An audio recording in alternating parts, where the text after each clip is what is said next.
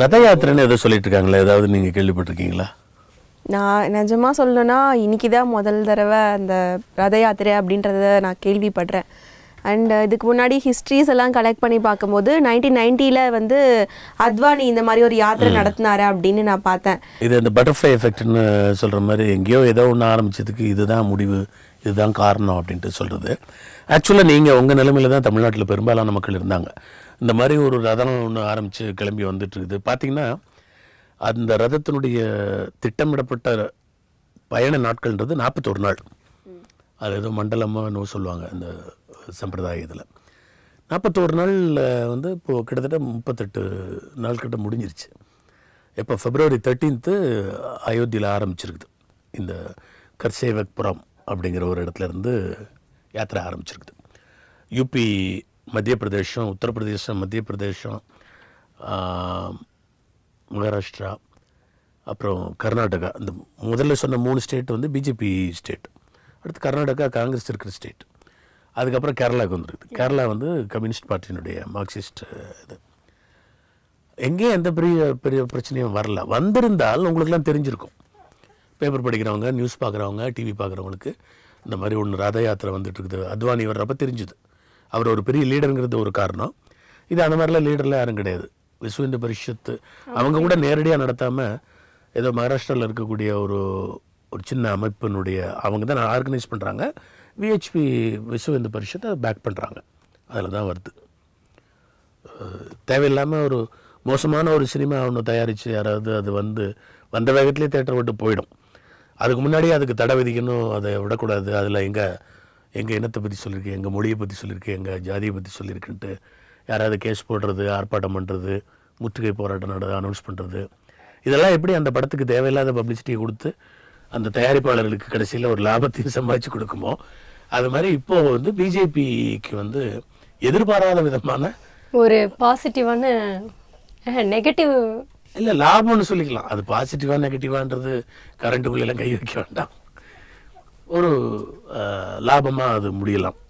தமிழ்நாட்டை பொறுத்த வரைக்கும் எல்லா அரசியல் கட்சி தலைவர்களும் இது வந்து ஒரு நோக்கத்தோடு கொண்டு வராங்க. இந்த ரத யாத்திரை, இந்த ரத யாத்திரைனால அவங்க என்ன சில விஷயத்தை புகுத்த வராங்க அப்படின்னா, பாட புத்தகத்தில் ராமாயணத்தை நாங்கள் கொண்டு வந்துடுவோம், அது இல்லாமல் ராமராஜ்யம் வழிதான் ஆட்சி நடக்கணும் அப்படின்னு ஒரு சில விஷயத்தெல்லாம் முன்வெடுத்து பேசுகிறாங்க. அதே மாதிரி அயோத்தியில் திரும்பவும் ராமர் கோயில் கட்டணும், அதை முன்னிட்டு தான் நாங்கள் வந்து இந்த ரத யாத்திரை நடத்துகிறோம் அப்படின்றாங்க. ராமர் கோயில் கட்டுறதுன்ற மாதிரிலாம் இந்த தடவை அவங்க சொல்லலை. ராமராஜ்யன்றது காந்தி சொன்ன வார்த்தை. என்ன ராமராஜ்யம் நடக்குதுங்க அப்படின்னு. ராமராஜ்யம் ராவன் ராஜ்யம் அப்படின்னு சொல்கிறது வந்து நேர்மையான அரசு, ஒழுங்கான அரசு, அந்த மாதிரியான ஒரு சொல்லுக்கு ஒரு பொருளை உணர்த்துறதுக்கு இந்த மாதிரியான வார்த்தையை யூஸ் பண்ணுவாங்க. ஸோ ராமராஜ்யம் நடத்தணும் ராமராஜ்யம் அப்படிங்கிறது நல்ல அரசு. நல்ல அரசுங்கிறது ராமர் தான் கொடுக்கணும், ராமருடைய வழித்தோன்றல் தான் கொடுக்கணும், ராமரை கும்பிட்றவங்க தான் கொடுக்கணும் அப்படின்லாம் ஒன்றும் கிடையாது. ராமர்னு ஒருத்தர் இல்லவே இல்லைன்னு சொல்கிறவங்க கூட ராமராஜ்யத்தை கொடுக்கலாம். தட் இஸ் நல்ல அரசை கொடுக்கலாம். ஸோ அது ஒன்றும் தப்பு கிடையாது. ரொம்ப பூச்சாண்டி காட்டுற மாதிரியும் இருக்குது, ஒரு மிரள்ற மாதிரியும் காட்டுறாங்க. அதுக்கெல்லாம் ஒன்றும் அவசியமே கிடையாது.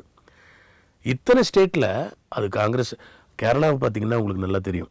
கம்யூனிஸ்ட் பார்ட்டி மார்க்சிஸ்ட்டுக்கும் ஆர்எஸ்எஸுக்கும், மார்க்சிஸ்ட்டுக்கும் இந்து அமைப்புகளுக்கும் பெரிய சண்டை நடந்துகிட்டு இருக்குது. நூற்றுக்கணக்கான கொலைகள் இந்த தரப்புலையும் நடந்திருக்கு, அந்த தரப்புலையும் நடந்திருக்குது. அவ்வளோ நெருக்கடி மிகுந்த ஒரு மாநிலத்தில் அந்த யாத்திரை ஒன்றுமே இல்லாமல் வந்து சேர்ந்துருக்குது. அது நோக்கம் இருக்கலாங்க, நான் அதை மறுக்கலை. இந்த மாதிரி ஒன்று கொண்டு போகிறதன் மூலமாக இந்துக்களை ஒருங்கிணைக்கலாம், இந்து ஓட்டுகளை பிஜேபிக்கு சாதகமாக திருப்பலாம் அப்படின்லாம் ஒரு நோக்கங்கள் இருக்கலாம். நோக்கம் யாருக்கு வேணாலும் வச்சுக்கலாம், அதனால என்ன இருக்குது, தப்பு கிடையாது. ஃபோட்டோவை பார்க்கும்போதே தெரியும் சார், அந்த விஷுவல் பார்க்கும்போதே அவங்க பாட்டுக்கு சைலண்ட்டாக உட்காந்துட்டு போகிறாங்க. அதை சுற்றி எதுக்கு போலீஸ் பாதுகாப்பு, அதுக்கு எதுக்கு இவ்வளோ ப்ரொடெஸ்ட் பண்ணிட்டு இருக்கோன்னு தான் எனக்கு புரியல. சட்டம் ஒழுங்கு பிரச்சனை வரும், கலவரம் வரும் அப்படின்னு எதிர்பார்த்தாக்கா போலீஸ் அதுக்கு ஏற்ற மாதிரி. போலீஸ் எதுக்கு இருக்குது? சும்மா வழிநெடுங்க யாரோ விஐபி போகிறாருன்னு சொல்லிட்டு ஒரு துப்பாக்கி வச்சுட்டும் ஒரு கையில் ஒரு குச்சியை வச்சுட்டு வேகாத வெயில்ல காத்து நிற்கிறதுக்கா போலீஸ்? சட்டம் ஒழுங்கு நிலைநாட்டுறது போலீஸினுடைய வேலை. கலவரம் வர மாதிரி தெரிஞ்சுனாக்கா இன்டெலிஜென்ஸ்லேருந்து அதை சொல்லணும். இந்த மாதிரி சில குரூப்ஸ்லாம் இருக்குது, கொஞ்சம் ரகசியமாக கூடி பேசிகிட்டு இருக்காங்க, ஏதோ கல் எடுத்து அடிப்பாங்க போல தெரியுது, கலவரத்தை உண்டாக்குவாங்க போல தெரியுது அப்படின்னா தூக்கி ப்ரிவென்டிவ் அரெஸ்ட்டில் தூக்கி உள்ள வை. இல்லைன்னா கலவரம் நடந்துருச்சு, கலவரம் பண்ணுறாங்க அப்படின்னு தெரிஞ்சுனாக்கா தடுத்து நிறுத்துங்க, அரெஸ்ட் பண்ணுங்க, சட்டம் ஒழுங்கு காப்பாற்றுங்க. ஸ்டாலின் என்னன்னா ஒரு தமிழ் மன்சாரி இந்த மாதிரி சுயேட்சை எம்எல்ஏக்கள், அதாவது ஒரு குட்டி பார்ட்டியினுடைய எம்எல்ஏக்கள் வந்து அவங்க லைம்லைட்டை வந்து எடுத்துகிட்டு போயிடக்கூடாதுங்கிறதுனால அதோடு நம்ம சேர்ந்து நம்ம எடுத்துக்குவோம் அப்படின்ற மாதிரி தான் பாவம் வேகாத வெயிலில் துரைமுருகனை சேர்த்து உட்கார வச்சு வெயிலில் ரோட்டில் பண்ணியிருக்கிறாரு. தேவையே இல்லாத ஒரு விஷயம், இதுக்காக குரல் கொடுக்க வேண்டிய எந்த அவசியமும் இல்லை. அப்போது ஒரு சின்ன வடநாட்டுக்காரங்கன்னு இவங்க தான் சொல்கிறாங்க இந்திக்காரங்க அப்படின்ட்டு. ஓகே, இந்திக்காரங்க 10 பேர் ஒரு கோயில் மாதிரி ஒரு ரதம், குடியரசு அணிவகுப்பில் நிறைய வண்டிகள் அணிவகுத்து போகுது, அந்த மாதிரி ஒரு வண்டி. இன்னும் சொல்ல போனாக்கா இந்த சேட்டுங்க கல்யாணத்தில் கூட இது மாதிரி அலங்காரம் பண்ணிவிட்டு ஒரு லாரியில் அல்லது இதெல்லாம் பண்ணிட்டு போவாங்க, நல்ல பேண்டு இதோட மியூசிக்கோட போகும். அந்த மாதிரியான ஒரு யாத்திரை ரதம்ன்ற பேரில் தமிழ்நாட்டுக்குள்ளே காலெடுத்து வச்சதன் மூலமாக தமிழ்நாட்டில் ஒரு கலவரத்தை உண்டு பண்ண முடியும் அப்படின்னாக்கா அவ்வளோ கேவலமானதா தமிழ்நாடு? மக்கள் என்ன அவ்வளோ கேவலமானவங்களா? ஒரு ரதம் வந்துருச்சுனாக்கா உடனே கலவரம் ஏறிடா அப்படியே பண்ணுறாங்க. எத்தனை நடந்திருக்கு அந்த மாதிரி? ரொம்ப இது வந்து இந்த மாதிரி தடை கோர்றதும் வந்து தவறான விஷயம். இதனால் கலவரம் வெடிக்கும் அப்படின்லாம் சொல்லி பூச்சாண்டி காட்டுறது வந்து தமிழ்நாட்டு மக்களினுடைய அறிவுக்கும் ஒரு பொறுமைக்கும் அந்த பண்பாட்டுக்கும் விடக்கூடிய ஒரு சவால். எடப்பாடி பழனிசாமி அவர் இதுக்கான கரெக்டான ஒரு டெசிஷன் சொல்லியிருக்காரு. என்னென்னு பார்க்கும்பொழுது எந்த மதமாக இருந்தாலும் சரி எல்லாமே வந்து ஒன்று தான், அரசியல்னு வரும்பொழுது நம்ம சப்போர்ட் பண்ணுவோம், அதுக்காக வந்து போலீஸ் ப்ரொடெக்ஷன் கொடுத்ததுல தப்பு இல்லை அப்படின்னு சொல்லியிருக்காரு. இவர் சொல்கிறது என்னென்னா, எடப்பாடி பழனிசாமி மத்தியில் இருக்கக்கூடிய மோடி சர்க்காரினுடைய அடிமையாக அவங்க என்ன சொல்கிறாங்களோ அதை அப்படியே செய்கிற ஒரு அரசாக தான் இருக்குது, அதனால தான் அலோவ் பண்ணுறாங்க அப்படின்னு சொல்கிறாரு. கரசேவாக்கே இங்கேருந்து ஆள் அனுப்புனது தான் ஜெயலலிதாவுடைய அரசு. அது அந்த மாதிரி உள்ளதெல்லாம் ரொம்ப வசதியாக மறந்துடுறாங்க. யாருடைய பேச்சையும் கேட்கணும், இதுக்கெல்லாம் மத்திய அரசாங்கம் சொல்லி தான் ஒரு இதை அலோவ் பண்ணுங்கிறது கிடையாது. தடுத்து நிறுத்துறதுக்கான சட்டப்படியான வழி கிடையாது.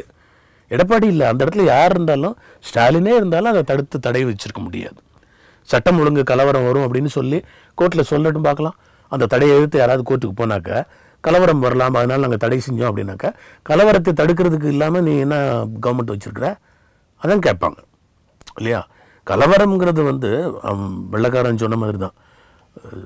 நமக்கு விடுதலை கொடுத்துட்டு போகிறப்போ வந்து அவன் சொன்னான், ஒரு குட்டி சோறும் ஒரு கறித்துண்டும் கிடைச்சா போகிறோம், இந்தியாவை வந்து இன்னும் 4 துண்டு ஆக்கிடலாம் அப்படின்னு.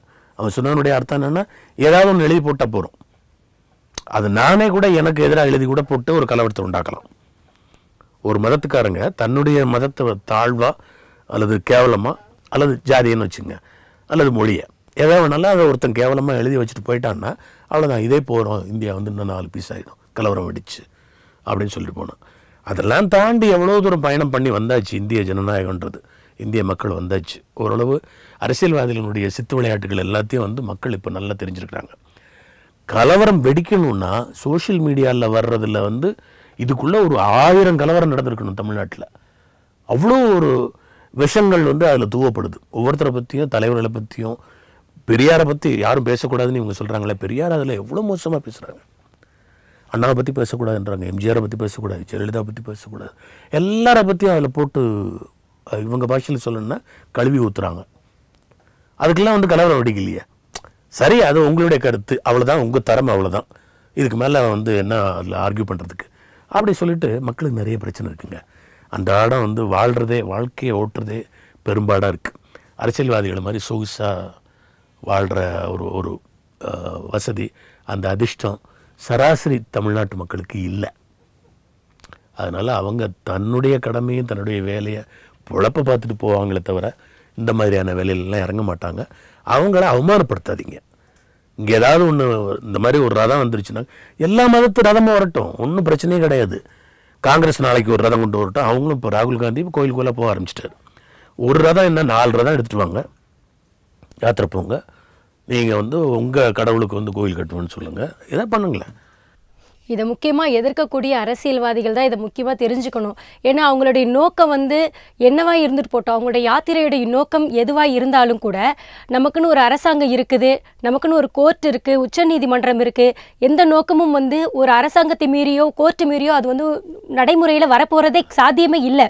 அப்போ 10 யாத்திரை நடத்திட்டா 2 யாத்திரை நடத்திட்டாங்க அப்படின்னா அது உண்மையாக நிறைவேறிடுன்றது ஒரு மக்கள் மனதில் இந்த அரசியல் கட்சிகளாக சேர்ந்து ஒரு பயத்தை உண்டாக்குறாங்க. அதுதான் இந்த ரத யாத்திரை பொறுத்து கண்கூடா தெரிகிற ஒரு விஷயமா பார்க்கப்படுது.